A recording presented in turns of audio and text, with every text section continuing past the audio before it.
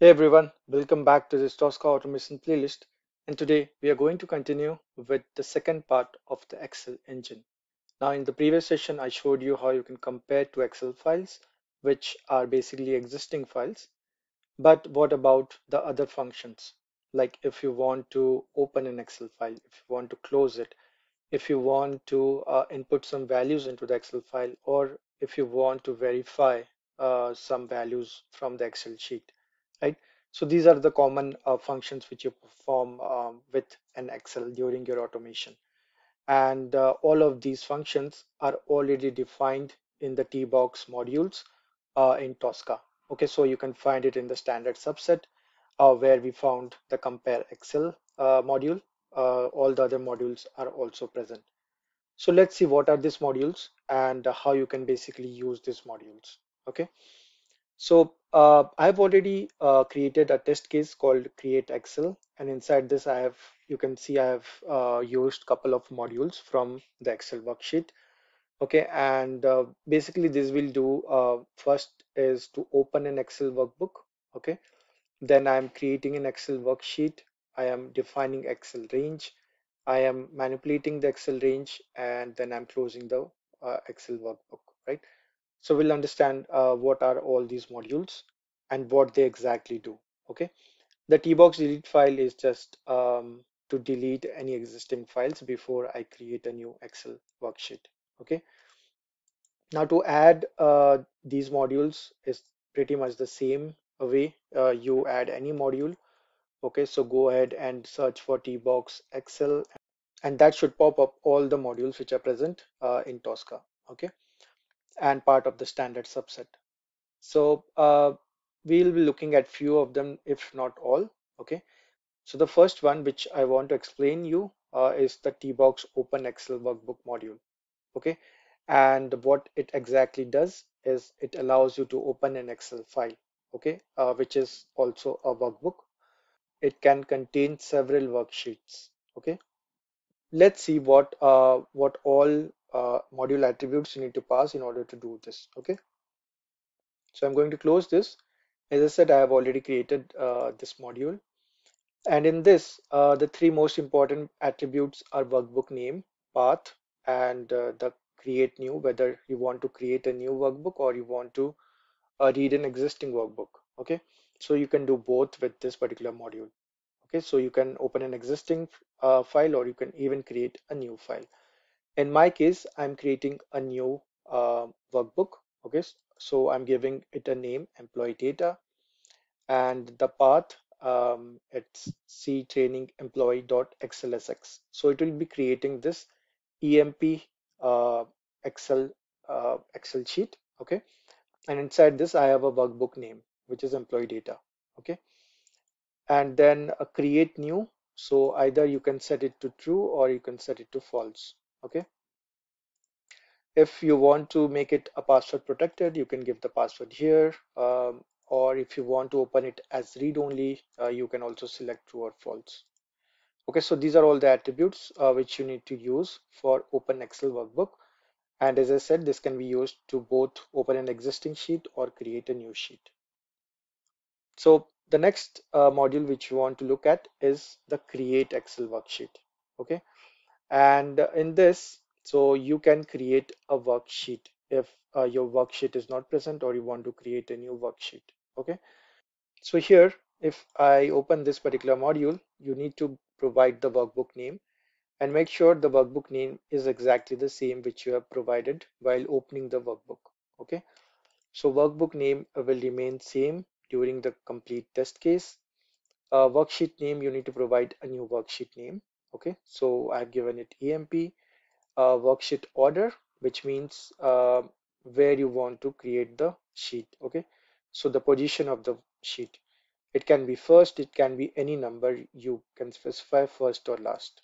Okay, so I have specified it first, so this sheet will always be created as the first sheet in the workbook. Okay, so this is open and then create Excel worksheet, and then comes the define Excel range. Okay, so this module, define Excel range, allows you to define a certain data range that you want to steer from the Excel sheet. Okay, and mind you, this step is mandatory for every test case where you want to manipulate any particular data range. Okay, so this is basically like selecting any particular Excel sheet and then selecting a data range, right? So if I'm selecting some cells, that's my data range. Okay, so my data range would be A1 and to B4.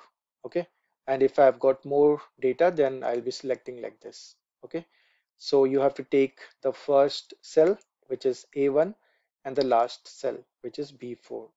Okay, so this is the range we define in an Excel sheet. Okay, same thing we are doing in the Tosca test case. Okay, we need to define a certain data range. We are giving the range a particular name so that we can refer it back. We are using the same sheet name and the same workbook name which we have created earlier. Okay, in this data range, then we'll be selecting a starting cell and the ending cell. Okay, don't worry about this. We can select any particular end cell. Okay, if you want to continue creating more records, you can put some random value here or some higher value. Okay, so if you want to create 40 records, maybe, or 49 records, then the end cell will be 50, right? Similarly, you can put any range here. Okay, so that's defining the Excel range. And the next step is to maybe you want to manipulate or you want to input some values into that particular range of your or into your cells. Okay, or you want to verify something, so you need to use this particular module, TBox Excel Range Manipulation. So here we need to provide the range name. Okay, so we have already defined that in the previous step. Okay, employee data is our range name, so we'll be providing it here, and then inside that range we can create our data table. Okay, so inside this data table, you can see here I am creating some new values, or I'm inputting some new values. Okay, so the first value is my header. So I have selected header here. Okay, and then the first cell. Okay, so this is the header row, and then the first cell or the first column would be my header name. Okay, so I have given it full name, and then the cell 2 or the column 2 would be my salary. Okay, so I'm basically structuring or creating this particular Excel sheet, which we are going to create in this test case. You can see here, it has got basically uh, two first header, okay, full name and salary, and then the values, okay, two rows, and then another total salary, which has got a value. So this is the sheet which I'm creating with my test case. Okay, and if you come here, you will see that um, this is my header values. This is my first row.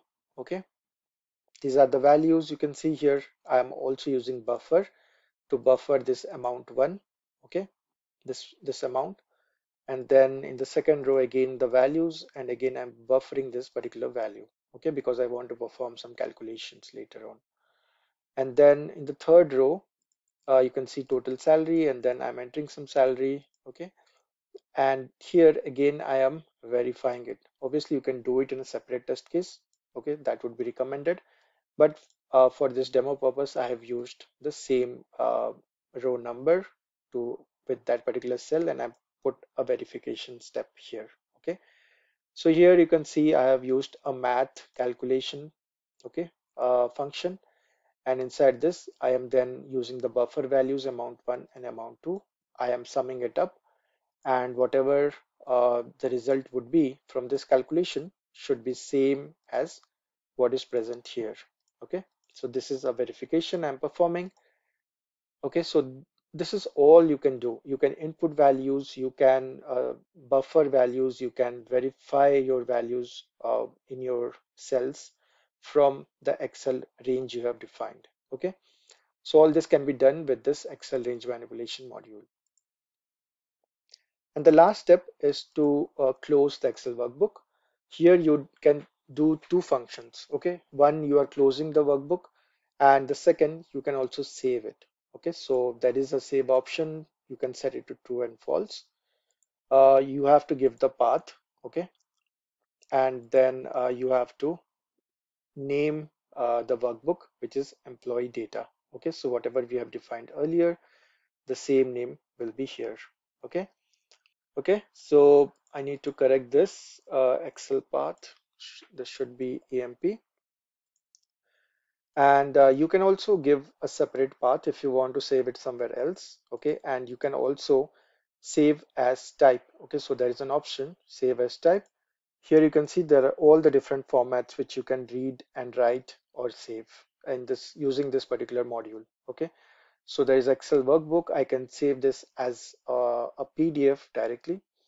Okay, and all the different txt, csv, so any file format you can use to save this as that particular type. You can also open different Excel types if you are using, okay, using this particular module. Some of the other TBox modules which are available in this, so let me show you that. So we have seen file compare. So there is a run Excel macro. So using this, you can basically run a macro which is present on your Excel sheet. Okay, so using this module, you can do that. You can clear the Excel range. So if you want to clear your previous range, whatever you have inputted into the cells, if you want to clear all those values, you can use this module. So define we have seen, manipulation we have seen, open, close, create. So all of this we have seen. You can also delete an Excel worksheet and you can also update an Excel worksheet. Okay. So if multiple sheets in your Excel, then you can delete and update worksheets using these modules. Okay. So these are all the modules which are available for the Excel engine. Okay. And it could be used for any kind of functions which you want to, or operations which you want to perform on Excel sheets. Okay, so let me go ahead and close this now, and let's go ahead and run this particular test case. Okay, let's see if it works.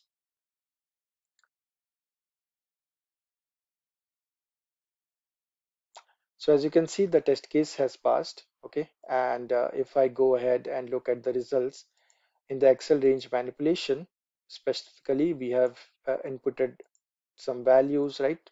And if you go into the verification step, you will see the buffer has also worked. It has buffered the value into this amount one, and it has also verified. Okay, so expected value versus the actual value, right? So that's how you can perform all the different operations on Microsoft Excel using this particular modules, or using all of these different modules which are present in the Excel engine of Tosca. And finally, let me also show you whether it has created the file as we have defined it in our test case. So let's go here under this, our sheet name was EMP, if you remember.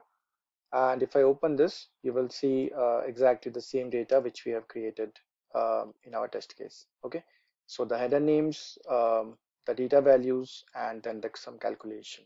Okay, which we are verifying this particular value.